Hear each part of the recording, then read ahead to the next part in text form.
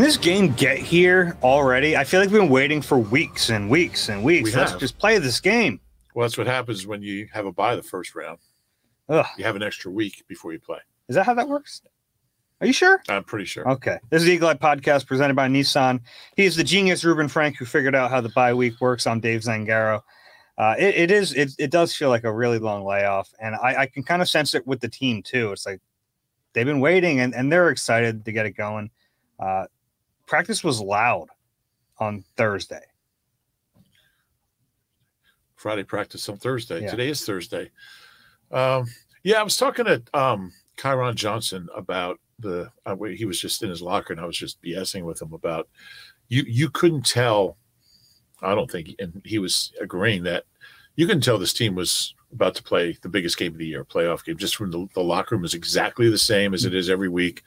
BG screaming, locker room's closed a minute after it opens, and Robert Quinn blasting the weirdest music you'll ever hear in a locker room. And it was just a normal day. And I think that's a good thing. And I obviously the stakes are higher and more, we all know the implications, but I think you want your team to just be in normal mode during the week. Yeah, and I think there's something to that. But on the flip side of it, this is a really important game, and I think playoff football is a little different. I think the game is, but I think the preparation week has to be the same. It's like I think Nick said last week or 2 weeks ago, if you start preparing differently now, then what does that say about the way you were preparing all year? So I think once you get on the field, I think the game's a little bit faster, probably a little bit more intense. But I think during the week you just kind of stay true to what you've been doing, what got you here. Yeah, they seem locked in. Yeah, I mean, it looks like they're very focused, and it was funny actually in a weird way. We walked into the bubble where they had practice on Thursday because it was raining. And they were playing Dreams and Nightmares, which was the theme song of the 2017 run. But right before warm-up started, they cut it off. I found it interesting. Yeah, I didn't. I don't know what that is, and I didn't find it interesting because I don't know what it is. But yeah. All right. You didn't hear that song a million times that year? It didn't register if I did. Okay. Yeah. All right. Sorry. But yeah, I think they were pretty loud. The one thing that I was impressed with in the locker room all week was whether you were doing an interview or just talking to a guy, everybody was talking about how impressed they were with the Giants in Minnesota. And I think that really, it might even be better off that they won like they did, really impressive fashion, than if it was an ugly game. And they really got their attention. They know what they're up against. And it is funny in a way, though, because I think some folks are looking at this from like a negative standpoint of you're catching the Giants at a bad time. But I mean, whoever the Eagles were going to play this week was going to be coming off a win. Right. And if the Eagles played in the wild card round, they'd be coming off a win too, but they earned the right not to play last week. So I think you have to put it in perspective that like last week was better than a win for the Eagles. Exactly. It was a win without getting anybody nicked or banged up. Yeah. All right, let's get into some of these matchups because they have played the Giants twice this year, but I don't really know how much you can gain from looking back at those two games. They're very different teams personnel-wise, and obviously that Week 18 game, I almost put nothing into that. Yeah. But the Week 14 game. Well, I put one thing into it. What's that? Speaks very highly of their coach to have those guys as ready. Their backups, the Giants, yeah, to have them as ready as they were, because that was not a fluke. I mean, it was 19-0, but they just fought and battled, and that's a reflection of the coach. Yeah, that was one of those games too where if the Eagles just it's true take care of business in the red zone, it probably looks a lot worse. Yeah, there's no question. But I guess my point is that he's a terrific coach and is very good coach. Turned that thing around a lot quicker than I thought they could. Mm-hmm. Yeah, that's fair. All right, let's get into these matchups for this game. The first one to me, and Lane Johnson didn't speak to reporters on Thursday. We're hoping to talk to him and find out how the week went. Nick Sirianni earlier in the day said they're hopeful Lane plays, and it's like trending that way, and the week's gone well. But Lane Johnson against Kayvon Thibodeau, pretty big matchup. Yeah, I don't really know what to expect from Lane, and you try not to read too much into it. Is he not talking because it didn't go well? Probably not. Lane's a moody guy. When he talks, he's, and he's going through a lot this week to get his body ready, I'm sure. That's for sure. So I wouldn't read too much into it.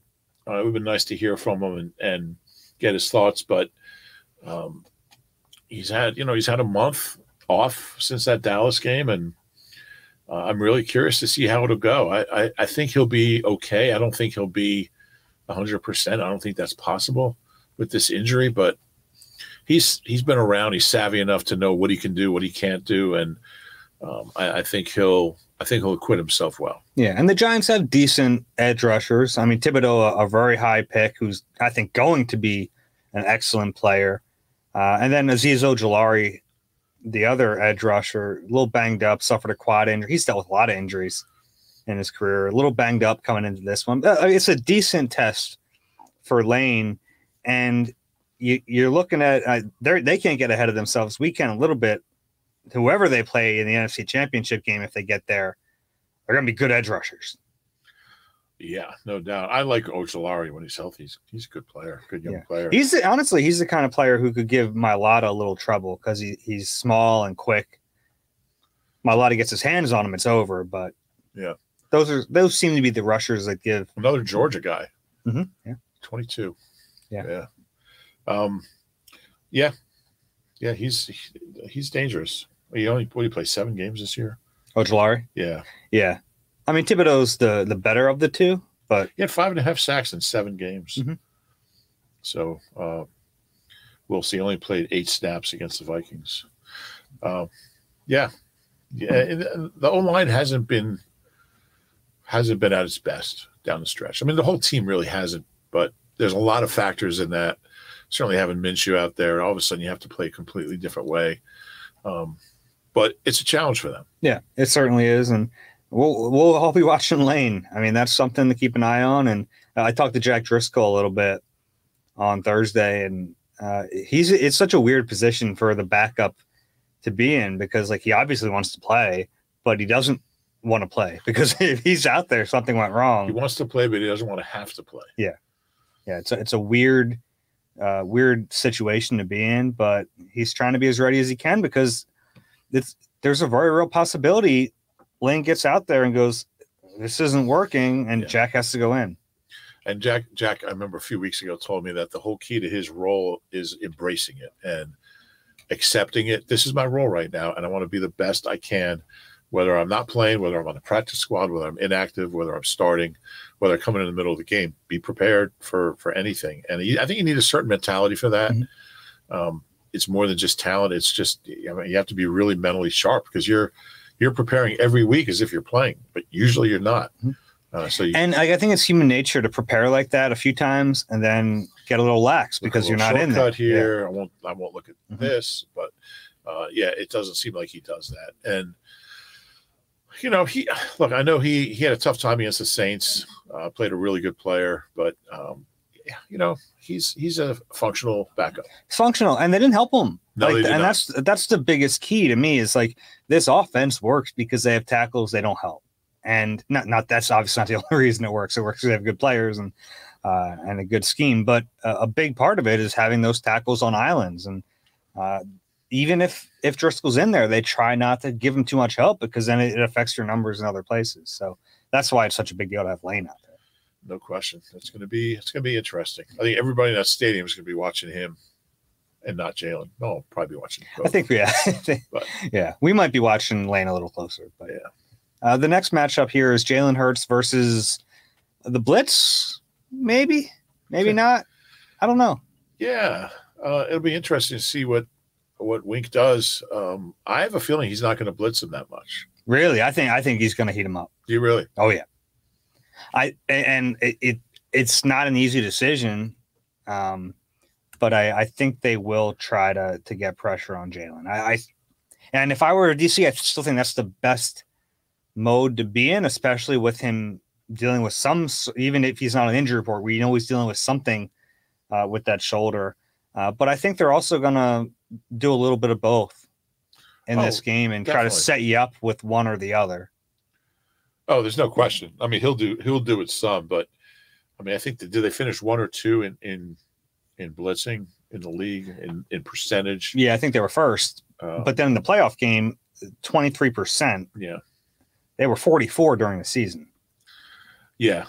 Yeah. So it's going to be a chess match. And I really like Jalen's progress against the blitz, and he's getting rid of the ball faster than he ever did. That's the thing. Last year, there was no question. They went to Tampa, and they just threw everything. They threw the kitchen sink at him. I mean, and he couldn't handle it. No. This year, if he was in that game, the exact same game this year, he'd handle it so much better. Yeah, and not only handle it, but beat it, but find answers. And I think that's what makes it such an interesting matchup. I'm just looking at the Giants blitz numbers here. So in the first Eagles game, that was about the same. 18 in the first game, 21 in the second game. That's interesting. Yeah, only blitzed 5 times against the Colts. Oh, they were up 40.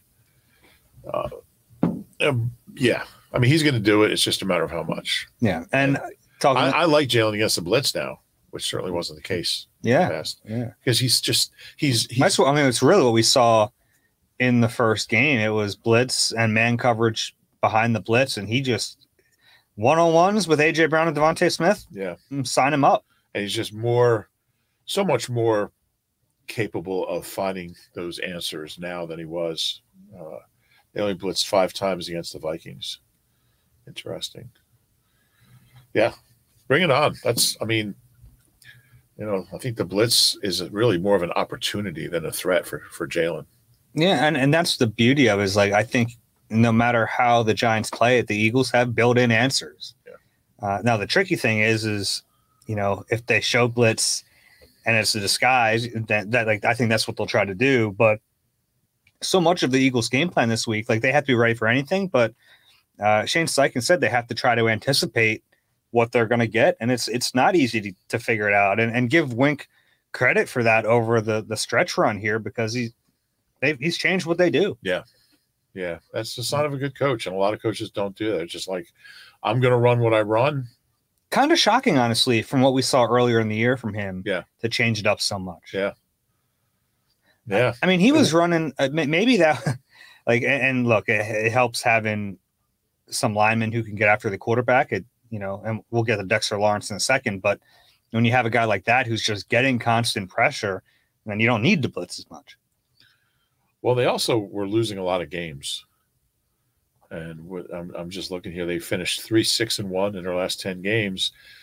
And he just started blitzing less. 10 against Washington, 5 against the Colts, 5 against the Vikings. So if you're losing, that's a real motivation for change. Maybe. But by the same token, if he blitzes 20 times, it wouldn't shock me. Yeah, I think that's going to be their game plan to start. Because if the Eagles are the better team, so I think anything you can do to throw wrenches in it, you try to do. Yeah. Right? I mean, and the Eagles hope for just level playing field. We're the better team. And I think the Giants, I mean, without knowing, and we don't know, the Giants don't know how healthy, how limited Jalen is or isn't, will be, won't be. So if he's not 100%, I think the blitz has a much better chance, even though it's not his leg. It's not a leg injury, just his whole – the way he's functioning. I mean, just his arm, just everything. If he's compromised at all, then everything's going to kind of roll to the Giants' advantage. And I think blitzing, if they sense that he's not right, they'll blitz more. Yeah, it's fair. And then my next matchup kind of goes to the other side of that. If they don't blitz and they start using split safeties, Dallas Goedert against their linebackers is a crazy mismatch. Yeah, tight ends have been beating them up. Yeah, we saw it in the playoff game. They did such a good job on Justin Jefferson. TJ Hawkinson had 10 for 129 yards. Yeah. So if Hawkinson can do that, I mean, Dallas Goedert should roll out of bed and have 100 yards if they play in the same way. Good. He's pretty good. I'm impressed. Goddard's better. They're the 2 best in the NFC. Kittle's pretty good, but he's hurt a lot. But Yeah, I think that's certainly makes a lot of sense. Their linebackers can't cover them, and maybe they try not to use their linebackers on them, but you need safety help for AJ Brown. So, like, yeah, if you have Xavier McKinney on him, who the Giants didn't have in Week 14, like that helps. But you're probably not using him on Goddard because you need him to deal with help with the receivers. Because Adoree Jackson's back, but he's not. I don't think you just line him up one-on-one against AJ Brown either. Former teammates in Tennessee. Yeah, they were.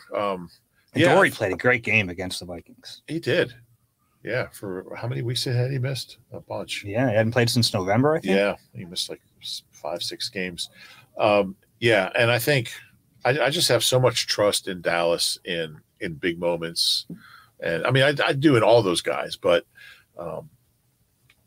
especially with Jalen just kind of, I mean, he did play against the Giants in the last game, but I don't even count that because he wasn't playing his game. And it wasn't even the offense. It wasn't the offense. It was kind of like a,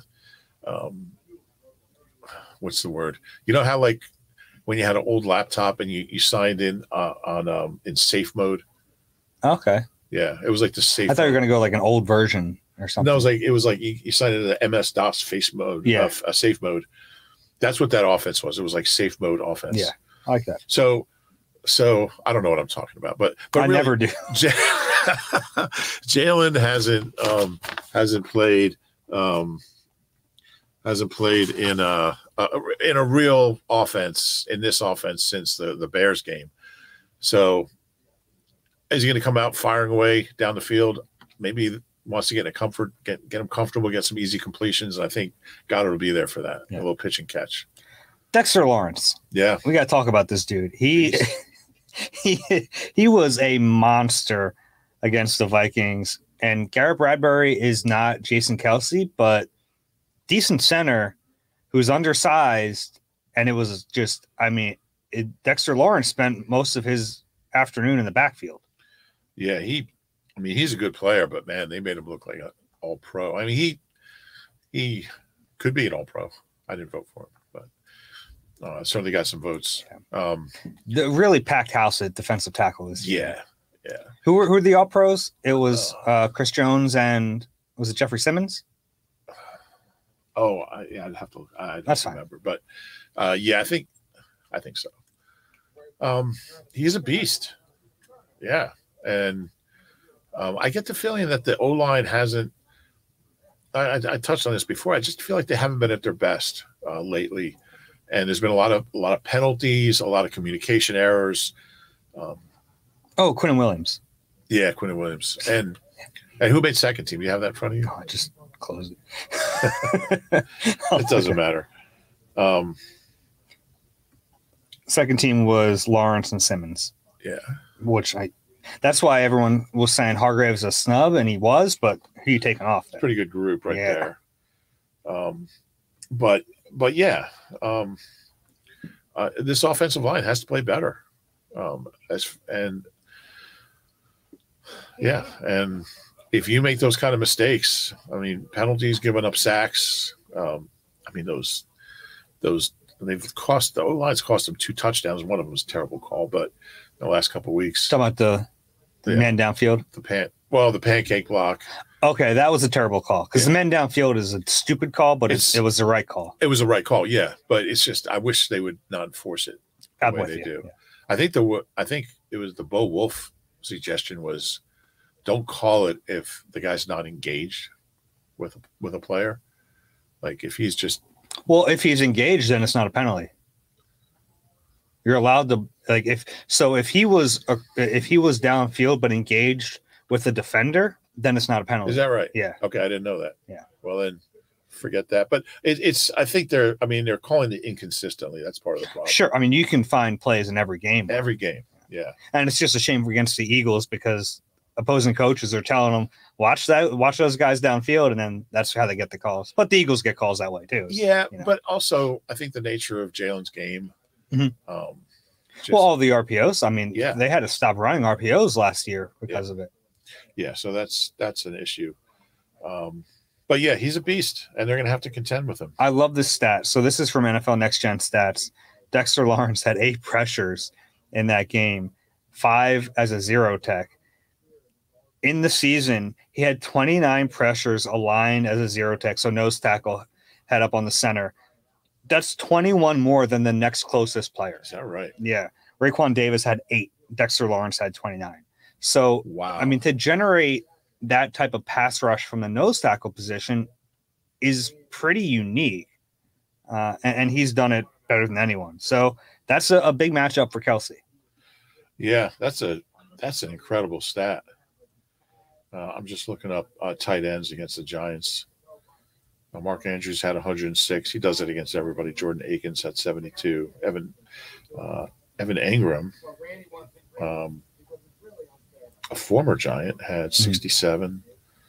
Jake Ferguson had 57. Goddard had 46 in the fraud game. Yeah, they ranked 23rd in the NFL against opposing tight ends this year. Jack Stoll caught a couple passes against him. He had 20 yards against him. Calcaterra did too. Calcaterra had 2 for 24 in week 14. Yes, he did. Yeah, so I like that. I'm backtracking, but it took me a while to look that up. So, yeah. What else you got? Want to flip sides of the field here? So Eagles. I thought you wanted to switch. What do they call that? Fire drill? Yeah. Sure. Yeah. I don't know what he's talking about. Daniel Jones. Yeah. Tough player right now. Yeah. He can beat you, and he's playing the best he's ever played. He's removed the mistakes from his game, which was a big Achilles heel, and he's a dual threat guy. Yeah, I was talking to James Bradbury about him, former teammate, obviously. Last 3 years, right? They were together 3 years. He said he was always really, really smart and really talented. You could tell if he lowered the interceptions and fumbles, he was going to be pretty good. He said he worked hard. He was committed. He wanted to be great.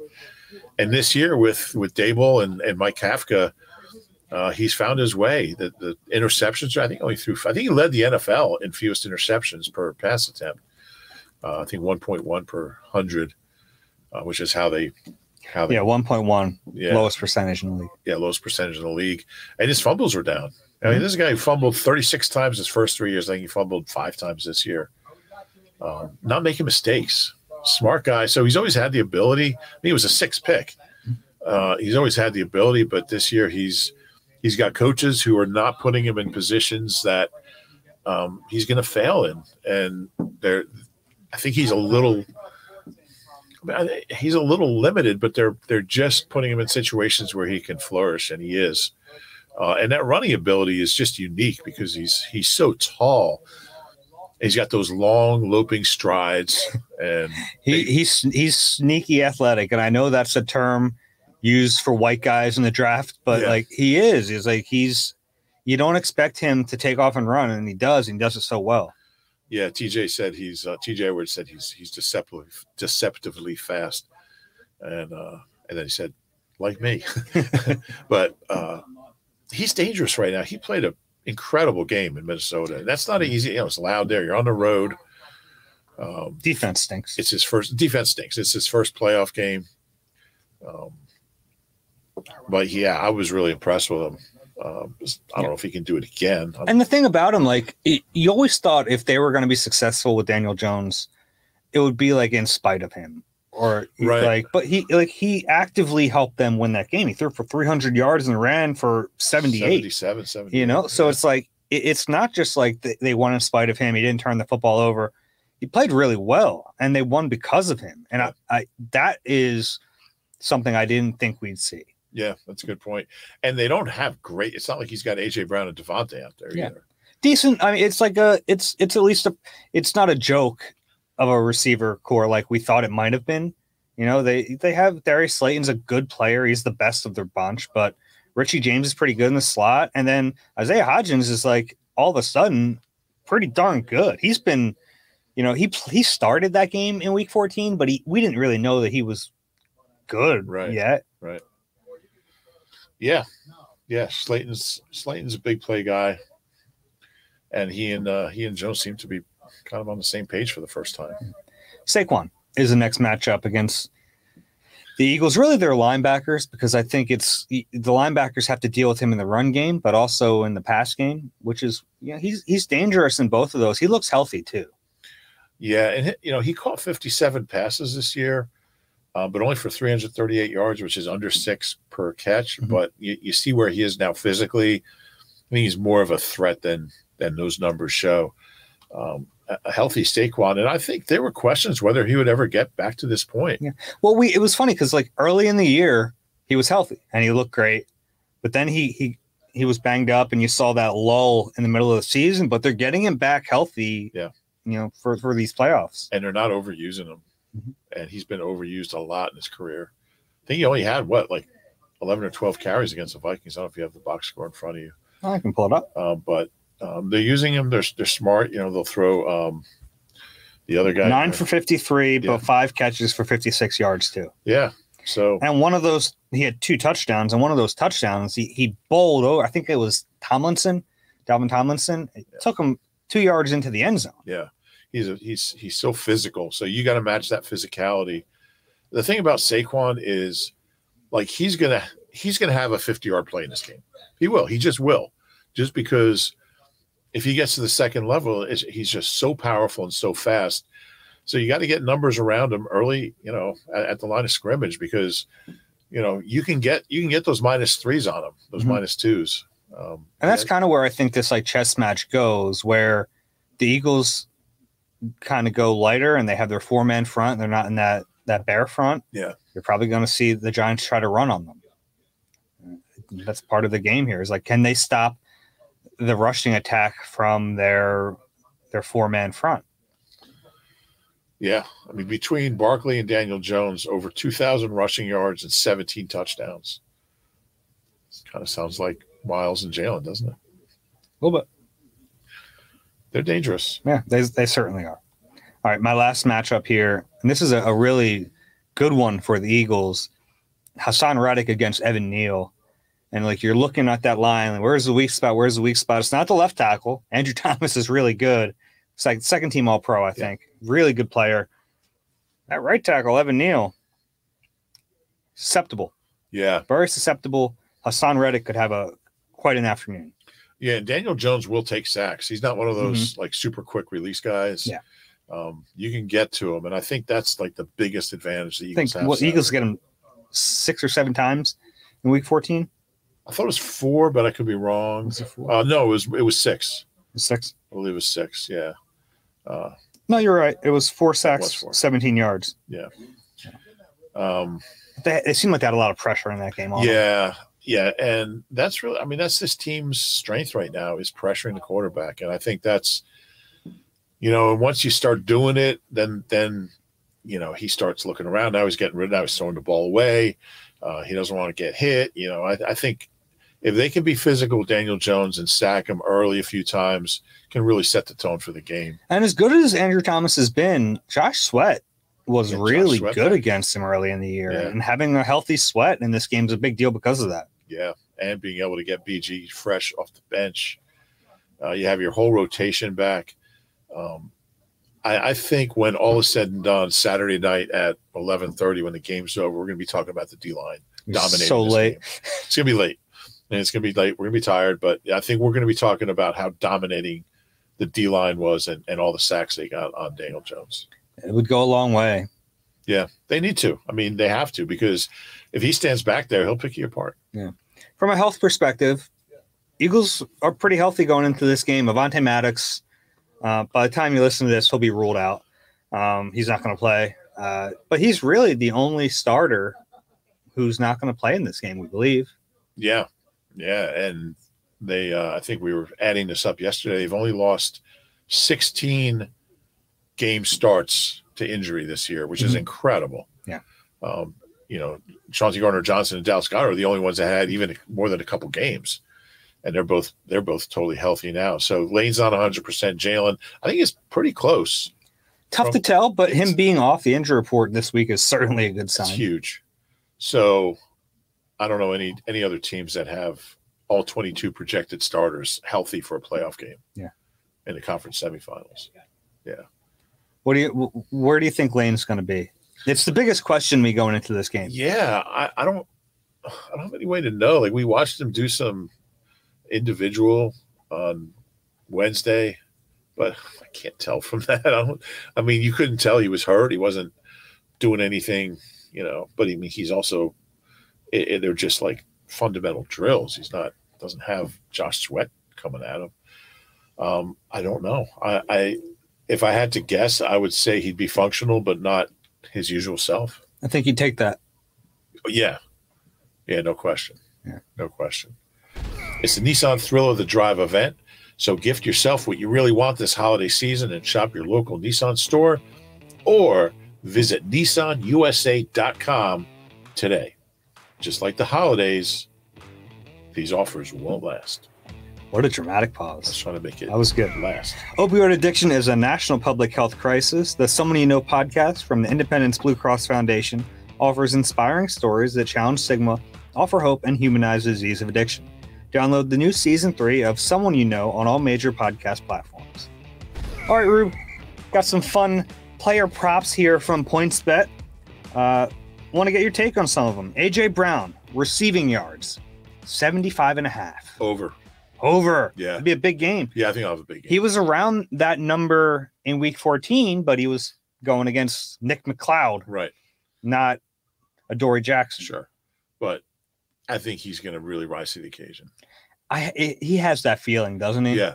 Where it's like, the atmosphere there is going to probably get him going. It's going to be crazy. It is. I can't wait. I've missed home playoff games.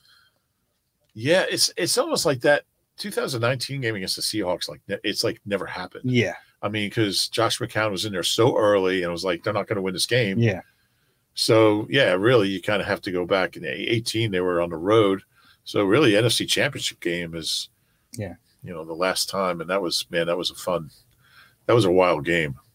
I very selfishly just want to see another championship game here. I think you will. Okay. I want to experience that again. Honestly, that's unlike anything I've ever experienced. Really? The vibe in that stadium before that NFC Championship game was electric.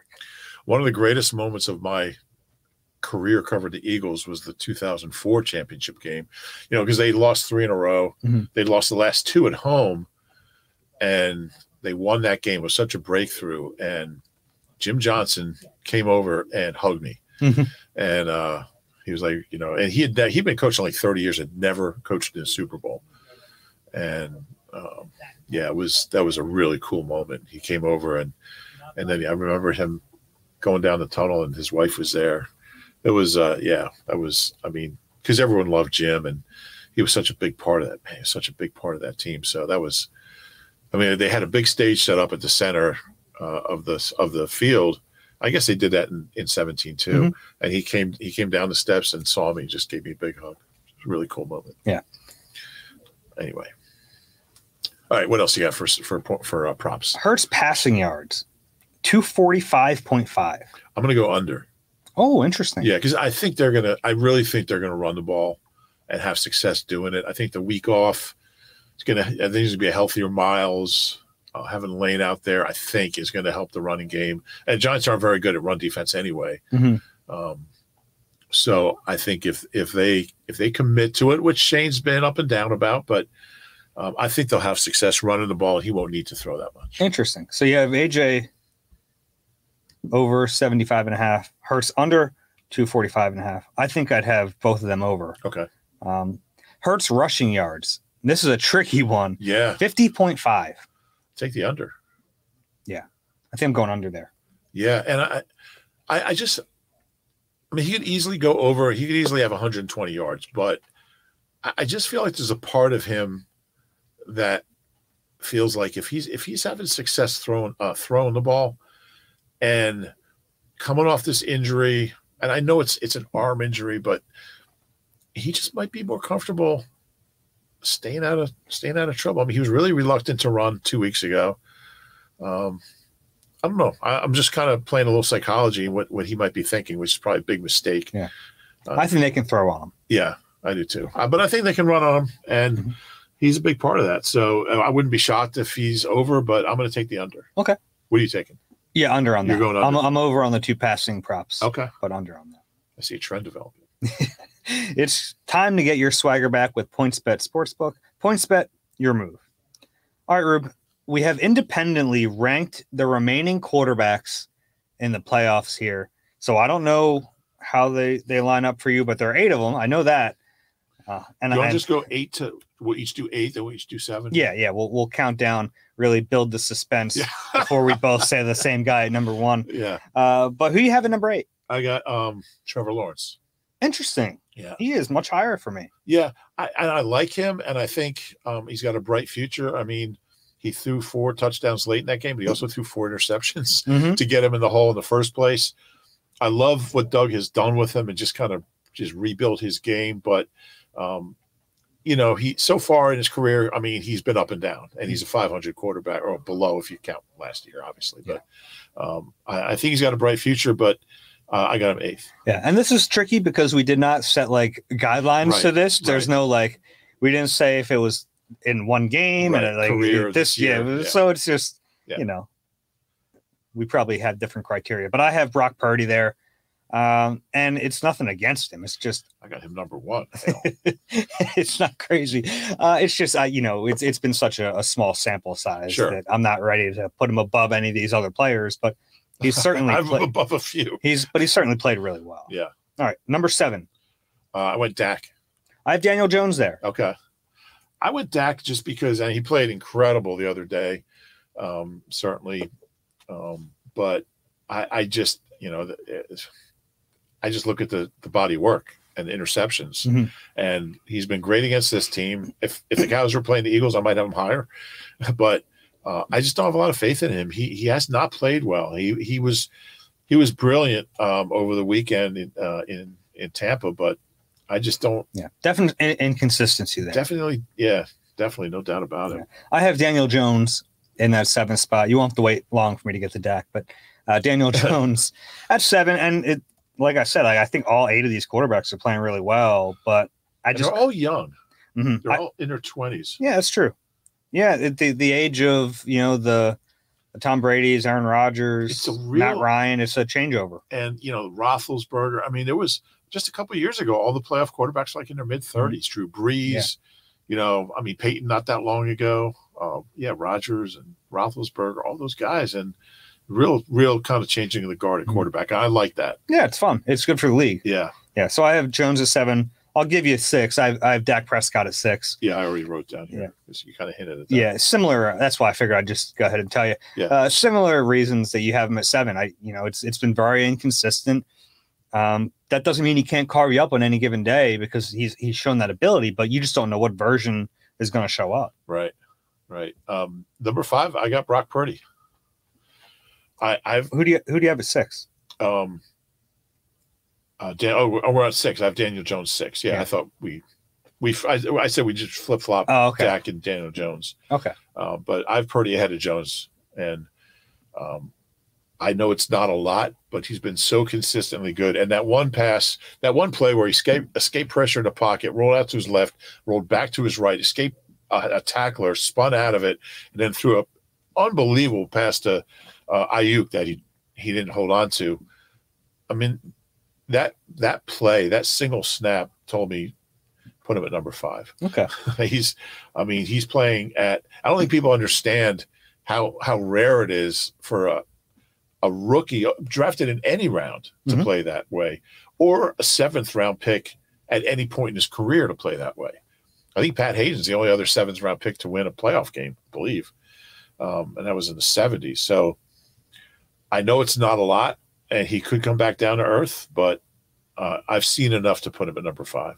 I have not, but I understand your reason there. At 5, I have Trevor Lawrence.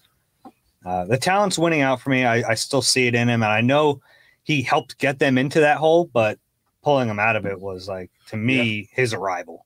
No question. Yeah, you can make that case. Tough game from this weekend, but I've been impressed. Although the Chiefs' defense is nothing special. Yeah, you can put up some numbers. Their defense is basically going up 40-0 and making you one-dimensional. Yeah, I have a feeling our 1 and 4 are the same, and our 2 and 3 are going to be flip-flop. I'm just a hunch without knowing. Really? Yeah, just guessing. Okay, who do you have it for? I have Jalen Hurts 4. I do too, and I wanted to put him higher because he's been. Because I couldn't justify it. Okay. I couldn't justify it. I wanted to, but then I couldn't put him above the other players, and it's not a knock on him at all. He was in the MVP conversation for a reason this year. He was so good. But I think 4 is the right spot for him. Yeah, and if you had asked me a month ago, I might have had him 3. Mm-hmm. He hasn't, regardless of the injury, he just hasn't been quite as sharp, and more interceptions mainly. Yeah, I mean, the one against the Giants in Week 18 was awful. Yeah, it was. I don't know what happened there, but he shouldn't have thrown the pass. But he's I can see him having a huge game Saturday night. I just, if he's healthy, he should.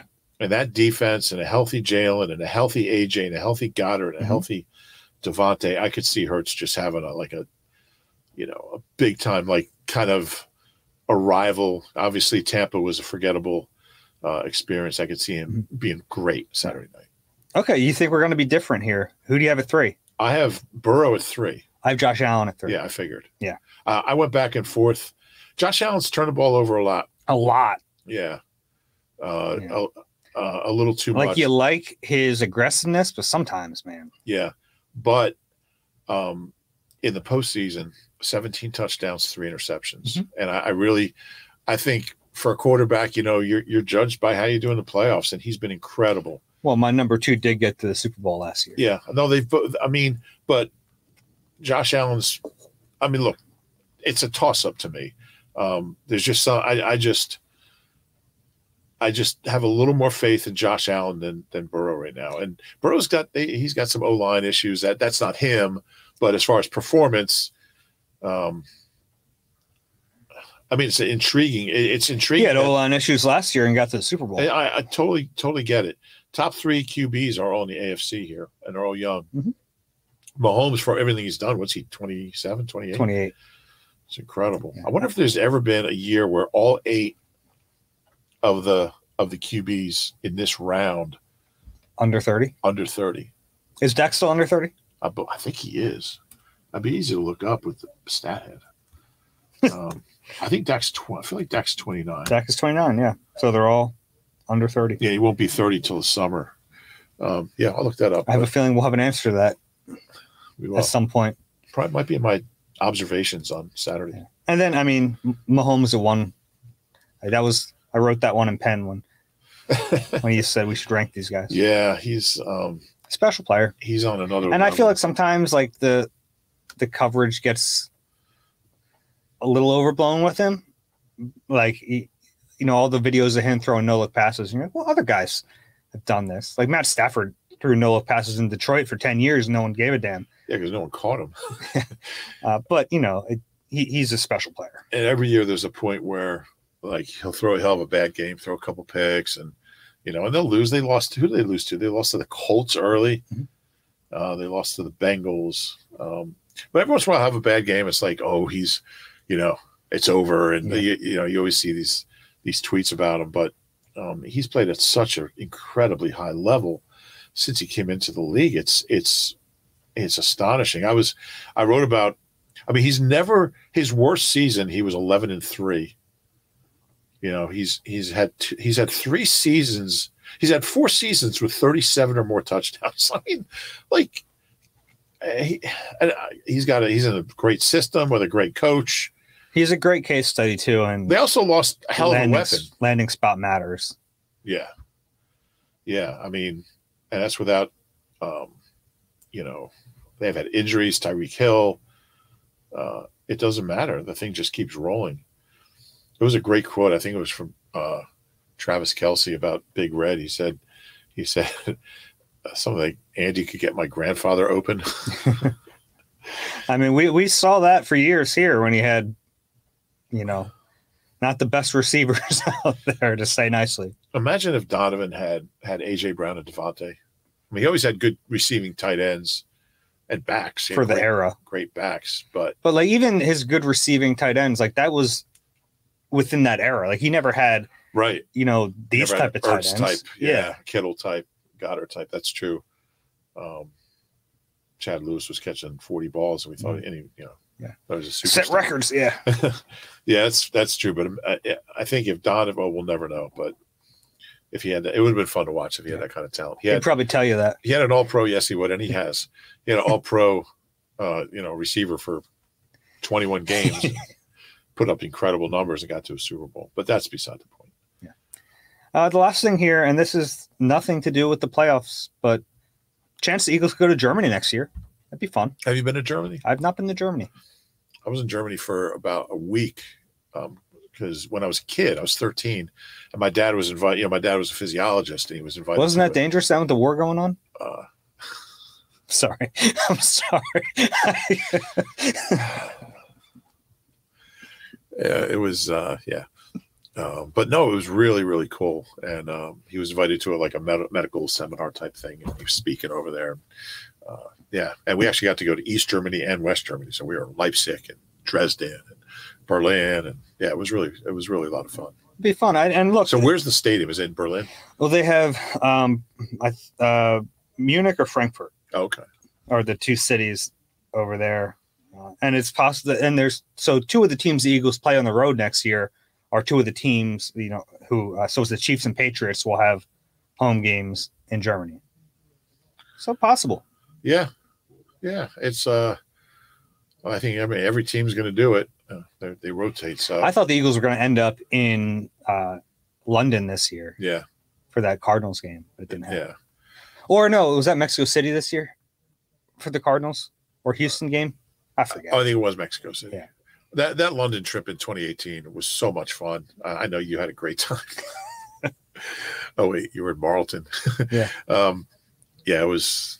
So you would go to this one and you would have a blast. Yeah. It's just fun. It's just so much fun. The press box at Wembley is open. It's open air. You're in the stands. That's cool. It's so cool. It was a beautiful day. Yeah. Spent a week in London. Yeah. So yeah, you'll have a good time.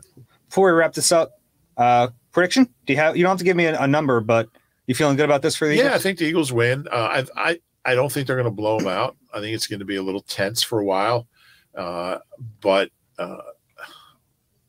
I really like them at home. I like them with Jalen. I like them with a bye week. There's just a lot of things. I like them healthy. There's just a lot of things in their favor. And the Giants were impressive. I don't know if they can play that well again, especially against this defense, but they certainly got the Eagles' attention. I think they'll play hard and they'll be competitive, but I think by midnight we'll be getting ready for NFC Championship game. Yeah, I think you're right. And it's a talent thing to me. I just think the Eagles are better across the board than the Giants. If the Eagles lose this game, it's a disaster. There's no way around it. I mean, if you can't beat a team like the Giants at home as the number 1 seed with 21 of your 22 starters on the field, or 22. If you're counting Avante as a starter.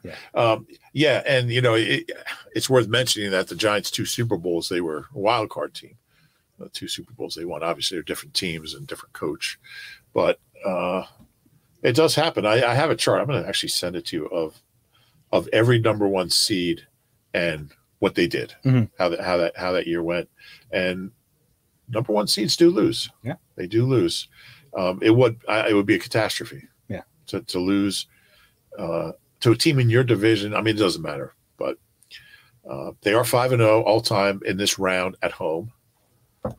Knock on polyester, whatever it is. Polyester. The table's made of polyester. That was the wrong word. Yeah. Anyway. Yeah. All right. If you enjoy the Eagle Eye podcast and our misnaming of materials, please do us a favor, rate and subscribe wherever you get your pods. If you're watching on YouTube, please click the like button, subscribe there as well. We'll talk to you in the middle of the night. Can't wait. Sunday morning before the sun is up. Thanks, everyone. This has been Eagle Eye presented by Nissan. We'll talk to you soon.